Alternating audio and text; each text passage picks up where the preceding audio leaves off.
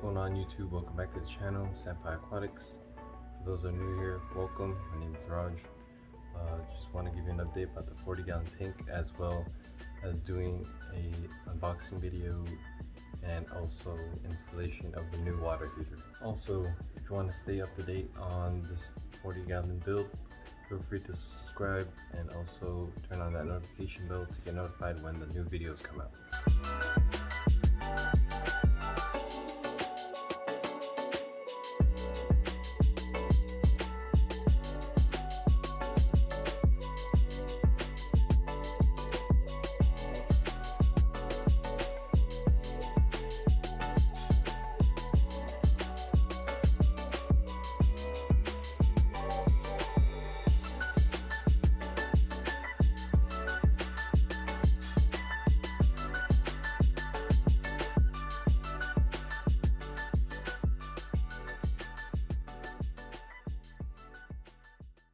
So here's the 40-gallon Eco from AQUATOP.